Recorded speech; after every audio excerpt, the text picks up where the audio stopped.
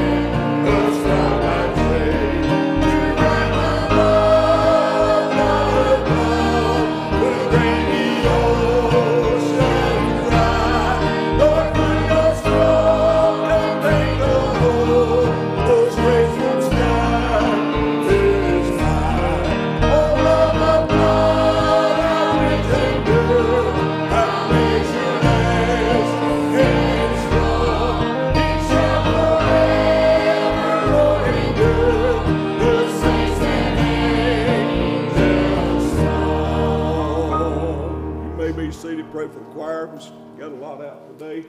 Brother John and Sister Debbie's out sick, and several more I reckon they got the flu, so y'all pray for them. And y'all pray for us as we try to sing. Let's do page 19, please. And yeah, please.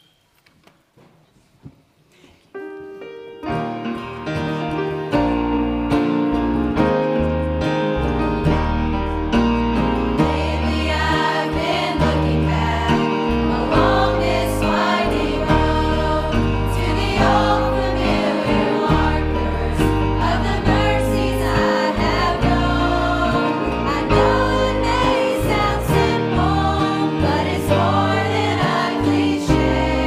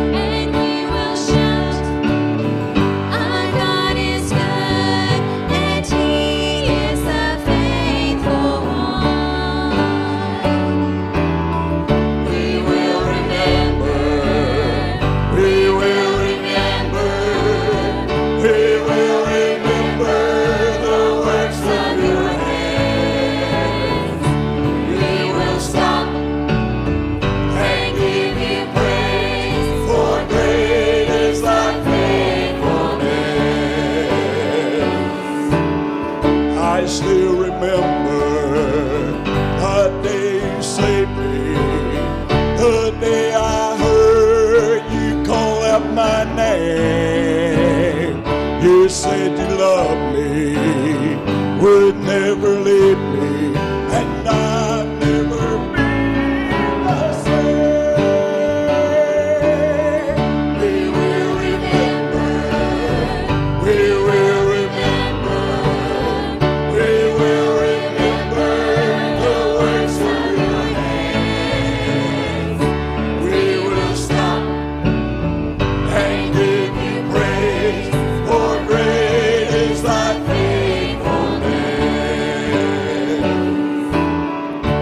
We will stop and give you praise, for great is thy faithfulness. Brother Ron, y'all come around. We're going to sing this. My Lord is coming.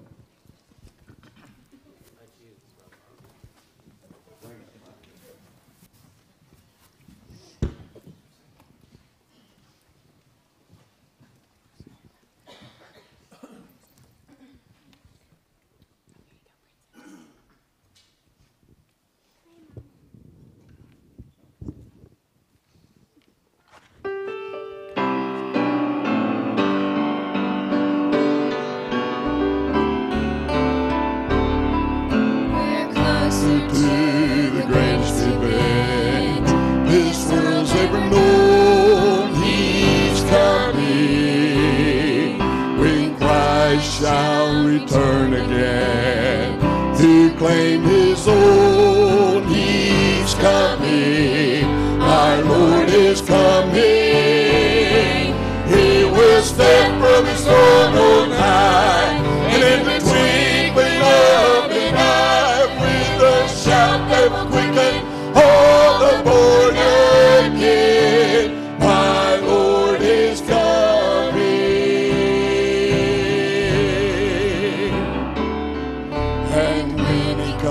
He'll not be alone. He'll bring loved ones already gone. They're coming. The power that raised Christ that day will reach into the grave. They're coming. Our Lord is coming.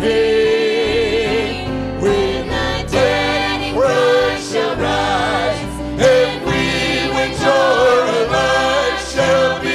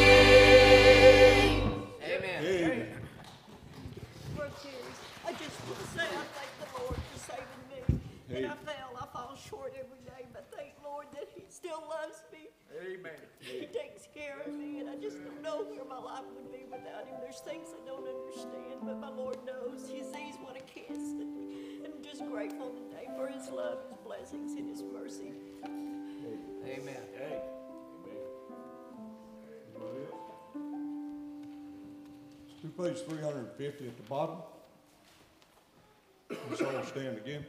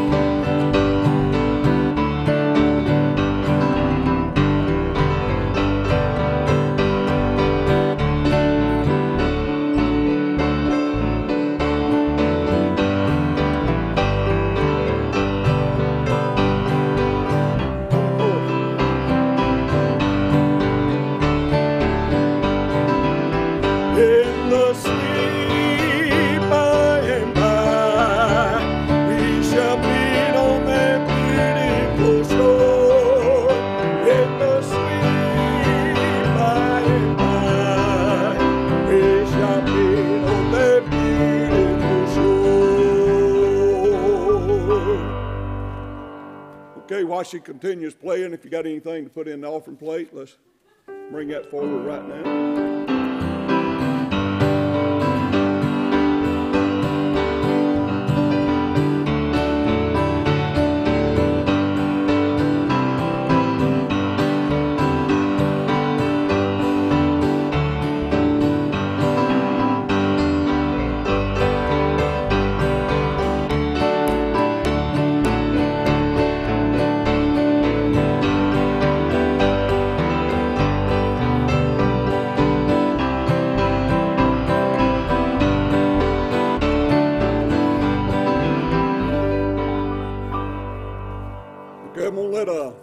Brother John mentioned last week about doing some baskets for Christmas, for food baskets, and Sister Kim knows more about that. Him and Sister Kim's been talking about that, so she's going to come let you know more about that, and then I'll make the rest of the announcements. Good morning. If you know me, you know I don't like talking in front of people, so I'm a little nervous. But when a pastor asks you to do something, you say yes.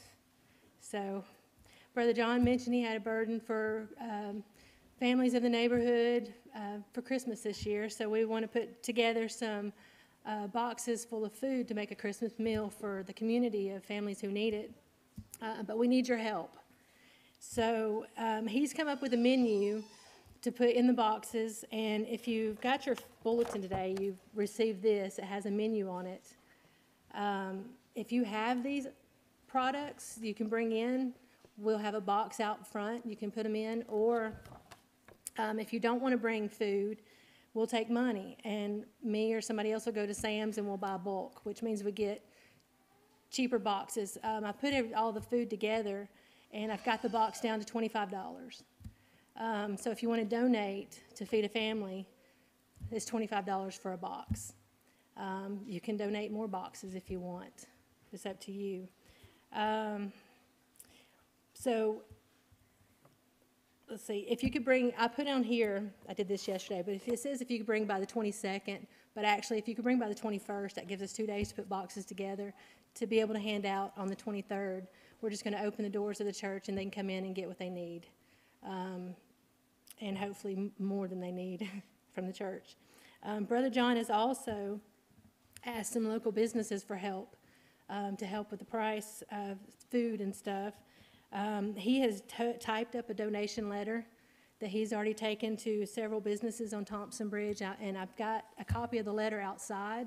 If you're willing to do that, take it to a business and ask for help. I've also got a list out there of places he's already been, so you don't have to revisit them, but we just need help, and I think this is a great opportunity to help our community. Thank you. Okay, so this morning we got several things going on. After service this morning, Brother Jeff and Sister Tammy need to meet with all the Happy Pilgrims right up front about the outing that they got planned for next weekend. Also today, after church, I need all the help, and Miss Michelle needs all the help that we can get to help decorate for Christmas in the sanctuary and in the fellowship hall. So that's immediately after church today.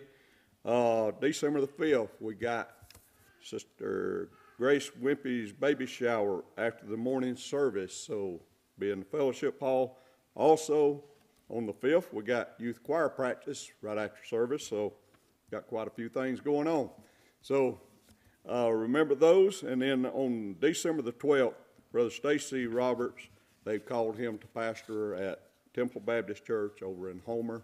So his ordination is going to be at 5 o'clock at Temple Baptist Church in Homer at, I think it's Homer, right?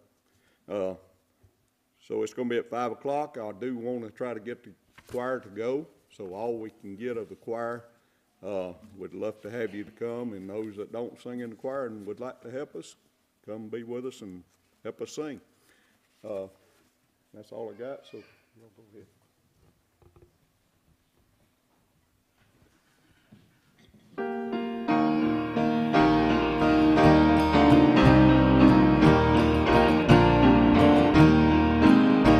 We're missing out on the good life.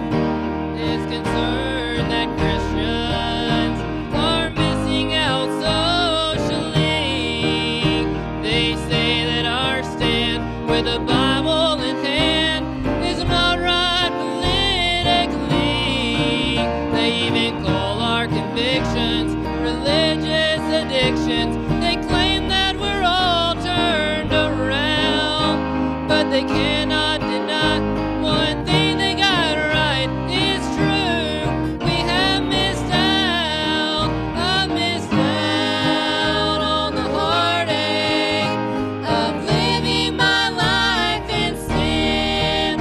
I missed out on the sorrow of facing a world without Him. I have no regrets for things that I missed, 'cause down deep in my heart, the truth is just this: every day that I live, I thank God for what I've missed. Every day that I live, I thank God for what I've missed.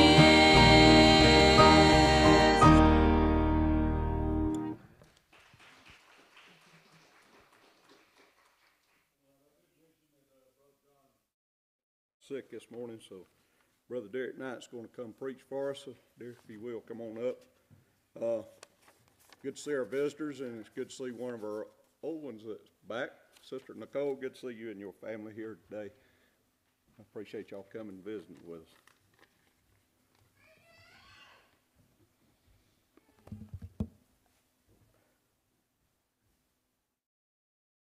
Can you hear me? Can you hear me now? All right. It's an honor to be back with you. I was here just earlier this month, but I just don't like the circumstances. Brother John, we hope you're getting better up there, so take care of yourself, and we're at prayer for you. If you will, be turning your Bibles to Psalm 23, probably the most famous chapter in the Bible. Psalm 23. Most of y'all could even quote this. If you will, stand with us out of honor to God's Word. It says, "The Lord is my shepherd, I shall not want. He maketh me to lie down in green pastures. He leadeth me beside the still waters. He restoreth my soul. He leadeth me in the paths of righteousness for His name's sake. Yea, though I walk through the valley of the shadow of death, I will fear no evil, for Thou art with me. Thy rod and Thy staff, they comfort me. Thou preparest a table before me in the presence of mine enemies. Thou anointest my head with oil, my cup runneth over. Surely goodness and mercy shall follow me all the days of my life, and I will dwell in the house of the Lord forever." I'm going to ask is Brother Ron here? Brother Ron, could you lead us in prayer? Lord, thank you for the time that we have to come together, Lord, to study your word. I pray for Derek tonight, God. You take him, his voice, God. Please use him as an instrument, God, to speak to my heart and to the hearts of others that are in here. Each one of us has things, God, that bring us away from you as we think about it, God. I pray, Lord, we set those aside and just listen to what you got for us. I pray for Brother Derek, Lord. I pray that, God, you give him liberty. Pray for our pastor and his wife. God, may you touch them. God, I just wish this morning God would concentrate on learning something from you. And I pray. Amen. You can be seated. Now, I want to tell you, yesterday, Brother John called me, and I was in Panama City. And I told him, I'm coming back tonight. We'll get there, brother. And I'm going to say, we got in after 12:30 last night. So if anybody's going to fall asleep on this sermon, it better be me. If I see some of y'all nodding off, we're in trouble, because I might go with you. First of all, I want to look at Psalm 23. I know this has been preached so many times. Like I said, even some of the children could even quote this scripture. But there's some things in here that I've seen that I just want to share with you this morning. Children, have y'all ever heard the game Follow the Leader? Y'all like that game, Follow the Leader? Well, this morning, we are going to preach on Follow the Leader. Follow the Leader. Now, this is a game I played as a kid. You know, the leader does something, everybody else does it. Leader goes, you go. Whatever the leader does, you do. Now, too many times that's lost here in Psalm 23. The whole chapter is about following the leader. The entire chapter from beginning to end is about following the leader. So the first thing I want you to notice is we have to define who the leader is. Because if I wanted to play follow the leader, we didn't define it. I thought Terry was the leader. Terry looked over here and he thought Brother Ron was the leader. And Brother Ron looked and he thought Brother Vickers was the leader. And I'm following him, he's following him, he's following him. All we're going to have is a bunch of chaos. A bunch of chaos. Because nobody knows who the leader is. And we're all following different people. And there's nothing but a bunch of mess. There's no coordination to it. There is no system to it. So we have to first of all define who the leader is. Now I want you to know when me and Terry and Brother Lloyd and Brother Ron go play, we play follow the leader when we play golf. One goes in the woods, we all go in the woods. One goes in the lake, we all go in the lake. But there is something here. In all honesty, it says, the Lord is my shepherd. Now I want you to notice the way that's mentioned. It's not L, capital L, little o, little r, little d. All the letters are capitalized in that word. The reason is it's a name. It is Jehovah. Matter of fact, if you go to 4 times in the Old Testament, that word is interpreted, it's translated as Jehovah. That's Exodus chapter 6, verse 3. Psalm 83:18, Isaiah 12:2, Isaiah 26:4, all take this same Hebrew word and translate it to Jehovah. It is His name. He is literally defining who the leader is. There is no doubt about it. There's no way that it's Buddha. There's no way it's Muhammad. There's no way it's Allah. The shepherd is Jehovah. The shepherd is the Lord Jesus Christ. He is my shepherd. He is my leader. And I will follow that leader. And I want you to notice the next phrase in that. It says, I shall not want. So many people claim these verses, and they are true. But they claim the verses of my God, in Philippians chapter 4:19, it says, but my God shall supply all your needs according to His riches in glory. We want to hold on to that. Oh, He's going to supply my every need. And we also hold on to where David wrote over in Psalm 37:25, I've never seen the righteous forsaken, nor his seed begging bread. But there's a little condition there. The Lord has to be your shepherd. See, when we're not following the leader, when we follow the wrong leader, I remember a prodigal son, he got to following himself. And you know what? He wound up in a hog pen. And he couldn't sustain himself because he started following his own desires. He started following his own wants. He started trying to fulfill his own flesh. And he wound up in want. He wound up begging. If we want to have our needs supplied, if we want it to be supplied, our every need, guess what? We're going to have a shepherd. We're going to have to follow the leader. But I want you to notice something else. We defined who that leader is. Young man, what's your name? Bertie?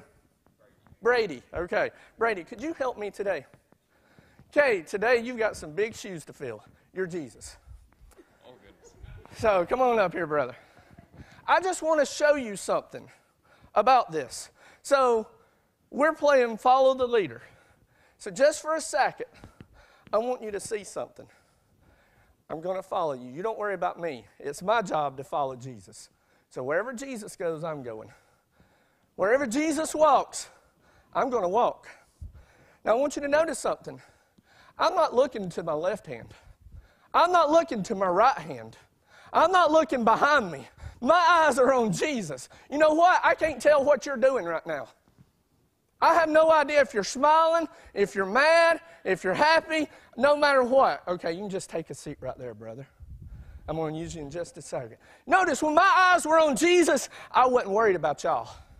Too many times people say, well, I don't go to that church because it's full of hypocrites. Well, guess what? Don't stop you from going to Walmart, does it? Why? Because when you go to Walmart, you don't care what they're doing. You're worried about getting your TV. You're worried about getting whatever you went in there for. If we would treat church the same way, I don't care what they're doing. My job is to come in. I have a different purpose. My job ain't to see what they're doing, how they're acting. My job, I have a different purpose. Just like when you go into Walmart, your mission is to get that TV. You don't care about what they're doing. When you come into church, your job is to follow the leader. And when your eyes are on Jesus, you ain't going to worry about, oh, they're texting. Are they doing this? Are they doing that? Oh, look at them. No, your eyes are on the leader. And you're only going to get out of church what you put into it. If you're coming in trying to look at everybody else, that's where you're going to walk out feeling empty. You're going to walk out feeling like, I got nothing out of that service. But when you walk into these services saying, God, I'm here to lift your name.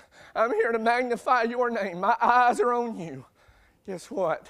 You're going to get something out of it. We need to follow the leader. The next thing, he restoreth my soul. He maketh me to lie down in green pastures. He leadeth me beside still waters. He restoreth my soul. Now I want you to notice something. If you follow the leader, this is what happens. He's going to take you to some green pastures. And sometimes he's got to make you lie down in green pastures. Some of us stubborn Baptists, he has to make us do some good stuff, don't he? But I want you to notice, he leads me to this green pasture.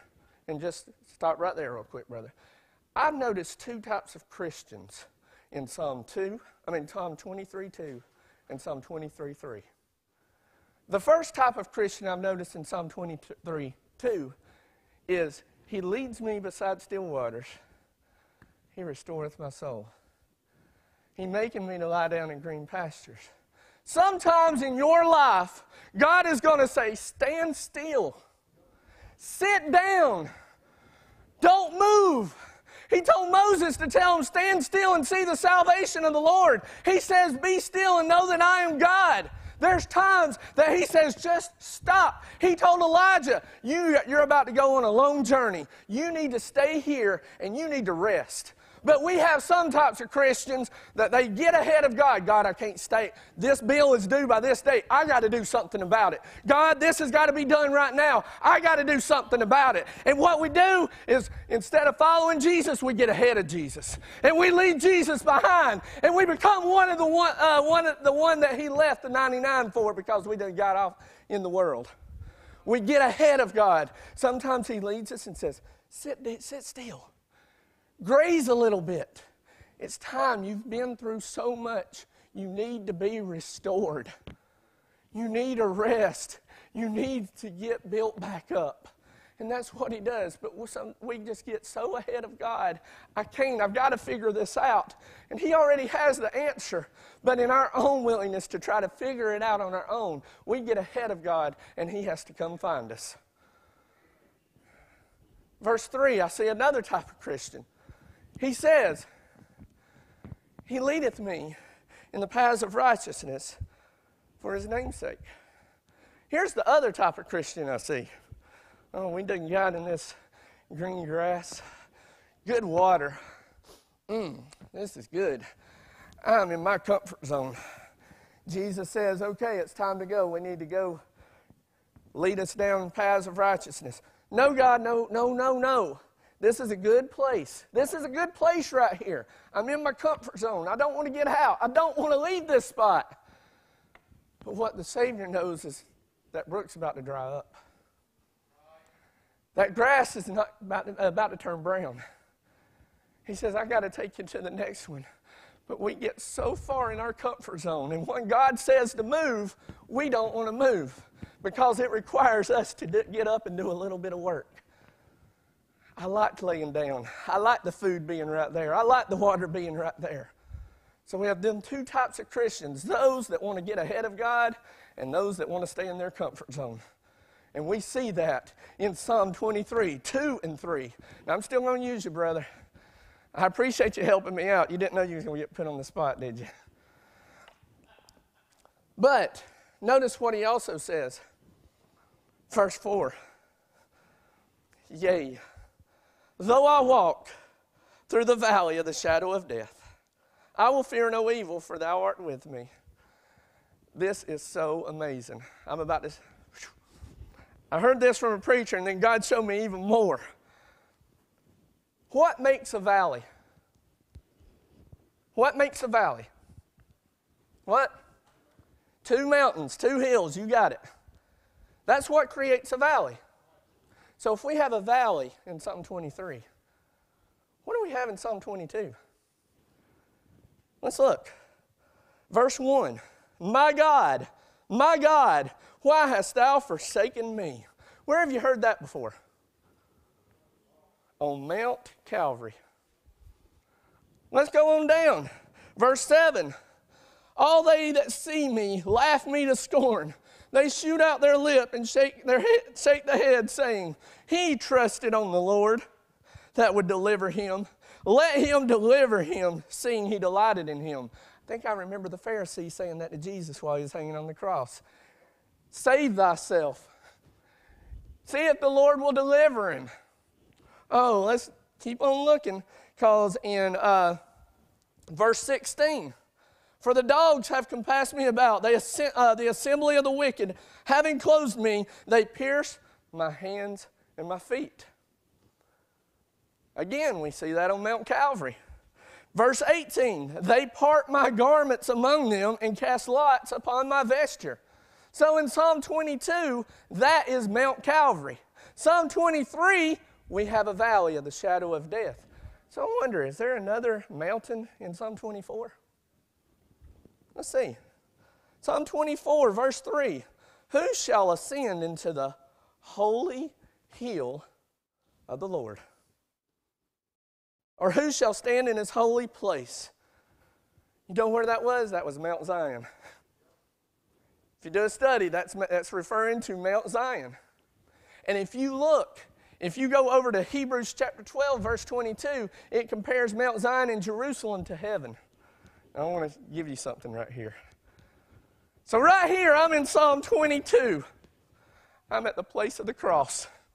This is where I met the Lord Jesus as my Savior. I'm living in the shadow of the cross, and I look over the valley, and I can see heaven on the other side. I can see the Psalm 24 on the other side where my God is. I want to get there, but you want to know what? To get from this mountain to that mountain, you know what I'm going to have to do? I'm going to have to go through a valley. But it says, don't worry, I'll be with you. And as he walks through that valley of the shadow of death, notice it ain't nothing but a shadow. A shadow can't hurt you. It's a shadow of death. Then he can get to the other side. We made our journey. We started our journey at the cross. We've been living our life here at the cross. But one day we're going to make that journey. Everybody must make that journey to get to the other side. But I about had holy goosebumps right here. There's one way I can get to the other side without going through a valley. If some outside force like a helicopter was to pick me up off of one mountain and carry me to the other, I'm telling you, those which are alive and remain shall be caught up. You know, one day there's going to be an outside force. And then we which are alive and remain, we may not have to go through that valley. Some outside force by the name of the Lord Jesus Christ may just pick us up, carry us through the air over to the other mountain, and we won't have to worry about the valley. Now we see that in Psalm 22, Psalm 23, and Psalm 24. Oh, but this gets even better. For he says, I know how to calm myself. Thou preparest a table before me in the presence of mine enemies. Thou anointest my head with oil. My cup runneth over. Brother, you can go sit down just for a second. I'll be using you again in just a minute. I want you to notice this. A lot of your Bible scholars will make this statement. You'll have two thoughts on this. Number one, you'll have those that say this continues with the shepherd theme. This continues with the shepherd theme. And then others will say, well, because there's a cup in there and there's a table, we're actually referring to a king. Because David was also a king. David was a shepherd and he was a king, so he understood how both worked. Now I'm about to give you something right here. I think they both fit. because he was shepherd and he was king. And notice how God works his word out to where you can get multiple things, multiple nuggets. You may not even see it the first time, but he always helps you when you need it. Now, the first thing, let's look at the shepherd. What would a shepherd do? He would prepare a table. Do you realize when he went out before a field up there, that was literally called a table? And the shepherd would go out there and he would start preparing it. He would throw some minerals, some salts, and in the presence of mine enemies. You know what else he would do? He would go find little snake holes. Because what would happen would be while the sheep would be grazing, little snakes would come out of their holes and grab on the little sheep right on the nose. And the venom would kill them. But you know what the shepherd would do? Before he let those little sheep go out, he would take the oil, the Holy Ghost, and he would go find those snake holes. And he'd start pouring the oil around the snake holes.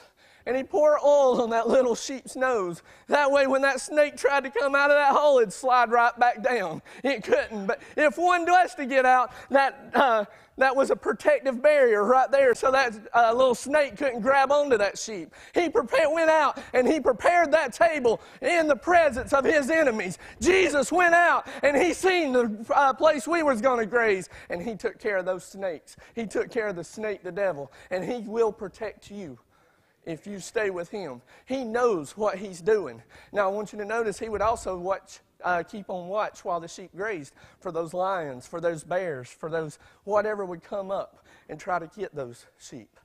He would be on standby. Notice David killed a lion and a bear for his sheep. So when we're here grazing, guess what? We ain't got to worry about Satan. God's already got him. God's already sent his angels to protect us. He even says the angels of the Lord encamp around us. He's got us. But here's another thing. David was also a king. Do you realize what they would do when they would do a peace treaty? When they would do a peace treaty, they would bring all the sides in, and they would sit down and have a meal, a peace treaty meal. Thou preparest a table before me in the presence of mine enemies. Enemies have come in, but you know what they would do, Terry? They would take oil and they would anoint the head of the guest of honor. Guess what? You may be in the presence of enemies right now. But even over in Proverbs chapter 16, verse 7, he says he can even make his enemies to be at peace with you. You may be facing battles with some enemies right now, but God says you are a child of the King. And guess what? I can bring them to the table, the peace talks. I can make things better. I can make you to be at peace with your enemies. And you know what they're going to have to do? They're going to have to sit and watch you be the guest of honor. See, we always think, as a Christian, we've got it the worst. We always think, as a Christian, we have to take second best. You're a child of the King. He says, if you'll just follow me, and do as I say. Now, I want you to notice, this is where we get into depression.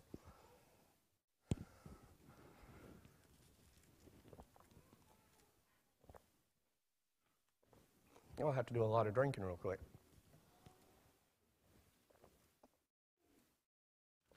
Okay.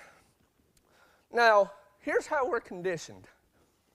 We even teach our kids to do this. We always say, when you look at a cup, is it what? Half empty or half full? How do you look at it? Just think about that for a second. Do you look at it as half empty or half full? Oh, we're all going to say, oh, I look at it as half full. But that's where we've got trained by the world. That's where we got trained. What do you mean by that, Darren? I about got this thing down to half full. Okay, that's about half full. See, he says, my cup runneth over. We always look at our situation. Well, we've got to look at it as half empty or half full. But we shouldn't be looking at the blessings. The Bible teaches us to look at the vessel. Not what's on the inside of it. We need to look at the cup. See, when we get into this mode of thought, we always look at our situation that God hadn't blessed us that much. Our cup's half full. You know what we start doing? We start thinking of ourselves as bigger than what we are. God, I deserve more. God, I deserve $1 million house. God, I deserve that $80,000 car. Why don't I have that? Why do they get it and I don't? And we start thinking ourselves, I deserve it. Why, God? We start thinking of ourselves as bigger than what we are. And that's why we are feeling empty today. We took that cup that was half empty or half full, and we made ourselves bigger. And now today we're feeling empty. Because I actually asked myself that one day. God showed that to me. I'm like, God, why am I going through this? Well, you're looking at the blessings. You ain't looking at what you are deserving. I thought I deserved more than what I was getting. I thought I was bigger than what I was. And you know what? My life was felt. I was felt leaving empty. I was empty on the inside. I was going into depression. Why? Why is this not working out for me? But God said, you know what, son? Pour this back in here. Whoops. It's because this is not you. This is not you. See, I'm nothing but a little worm. See, I don't deserve nothing. God gave me 2 children. I'm blessed. God gave me a wonderful wife. I'm blessed. I don't have that mansion on the hill. I struggle to make ends meet a lot of times. I go from paycheck to paycheck, but I look at that little girl. I look at that boy run up to me and hug me and say, Daddy, you know what? You know what? And then I realize I don't deserve that. I don't deserve that. And God takes that same amount of blessings, and when I put it in perspective, guess what? My cup's just running over. I'm going to have to clean that up in a minute. I'm sorry. But my cup's running over because I realize I don't deserve it. God gave me another day on this earth. I didn't deserve that. If I got what I deserved, I'd be in a 6 foot under and burning in a lake of fire. Because guess what? I woke up this morning. My kids woke up. Guess what? I got something even better. I got my salvation. My Savior died for me. He says, don't rejoice in all this other stuff, but rejoice that your name's written in heaven. Guess what? Even if you don't wake up on this side tomorrow, you're going to wake up on a better side. You are blessed. Your cup's running over and you don't even realize it because we are feeling empty because we think we deserve more than what we've got. We need to start turning around and looking at God. I don't deserve that little girl. I don't deserve that little boy. I don't deserve that woman to be my wife. You need to start looking at the blessings you've got instead of saying, God, why ain't I got this? Why ain't I got that? And start looking, God, you've given me a lot. More than money can buy. What if he gave you that $1 million mansion on the hill and the $80,000 dream car that you have, but he took away the family? What if he gave you what you wanted? Then you'd be saying, whoa, I did have blessings and didn't even realize it.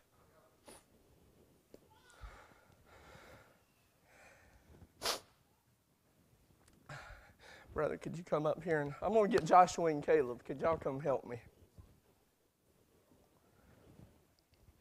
I'm going to show you one last thing, and then I'll be done. Told you this thing started from the beginning as follow the leader. And it ends as follow the leader. Because if I'm following Jesus, the Bible says goodness and mercy are going to follow me. Now, I'm not going to look at y'all. Y'all better stay with me. Wherever you go, Jesus, I'm going. I'm not worried about it. My eyes are focused on Jesus. And wherever I go, wherever he goes, I go. And wherever I go, goodness is following. Mercy is following. I ain't got to look over my shoulder. My eyes are on Jesus. And mercy and goodness are following me. Everywhere he goes, I go. And it's a following me. Now, could we come back up to the front? Jesus, take us to the front. I'm following you, though. Wherever you go, I'm going. Now, when you get to the front, I want you to stop. I want to show you something. This is going to help you, especially in the next month or so. Now, goodness and mercy. Now, I want you to know, we're about to come up on a big time of year that people start making New Year's resolutions. I'm going to change. I'm going to do this. I'm going to do that. Here's the thing. I'm going to challenge you to make a different resolution this year. Because here's what happens, especially during this time of year. People start saying, I'm going to do better. I'm going to start giving forgiveness to people I haven't been given. I'm going to start doing this. I'm going to start doing that. And these are all good intentions. I'm going to give you something right here that's going to help you because it helped me. What you're doing is, goodness and mercy, start walking that way. You stay. When I start trying to do better on my own, what am I doing? I turned my back on him, and I walked away. Thank you, gentlemen. Thank you. The minute I started saying, I'm going to do this, I'm going to do that, I'm going to be better at this, I'm going to be better at that, I turned my back on Jesus and tried to do it in my own power. I mean, they're commendable to try to do better, but when I follow after goodness and I follow after mercy on my own, I've turned my back on the one. And notice Jesus didn't follow me because he's not. He's the leader. He might go look for me, but he don't follow me. Now, I want you to figure this out. Now, this is something that helped me. This year at New Year's resolution time, make a resolution to start reading your Bible more. Make a New Year's resolution to start praying more. You don't even got to wait till New Year's. You can do it today. Start making these resolutions. I'm going to follow Jesus better. I'm going to get closer to Jesus. And you want to know what? When you get your eyes on Jesus, that stuff's going to come a whole lot easier. Where you're trying to fight to give mercy to somebody, to show them forgiveness, you're trying to do it in your own power, guess what? When your eyes are on Jesus and you start looking at how much He's forgave you, you start remembering the little rascal that you used to be. You start remembering all the sins He forgave you, then you turn around and, whoa, that's not as hard to forgive them now because I was a lot worse. They may have done me, and I'm going to give you another little tip right here, and I'm going to be closing. What's the second word in forgive? For? Say it a little louder. For? I've heard so many people say, well, they don't deserve my forgiveness. You want to know what? You are absolutely right. They don't deserve it. I didn't deserve it either. That's the reason it's called give. It's a gift. A gift is something you don't earn. And you know what? It helps you more than it helps them. When you finally get over some stuff and you finally forgive some people, you know what? You're giving them a gift, but you're getting a gift in return. They don't deserve it. They don't. You're giving them a gift. If they deserved it, it'd be called a reward. It's time to start giving gifts, especially right here at Christmas time. Maybe somebody has hurt you so bad. Now, I'm not saying, don't get me wrong, I'm not saying go put yourself back in the same position and get done the same way. I mean, the Bible does teach learning from the mistakes and stuff, but at the same time, you're not harnessing that bitterness. When you hear that name, anger and rage don't just boil up inside you anymore. When you meet them out at a restaurant, maybe you can speak to them where you used to couldn't do that. It's getting a little quiet right there. But when you follow Jesus, I'm telling you, if you start reading more, you start praying more, you start spending more time with Him, that stuff's going to become more natural.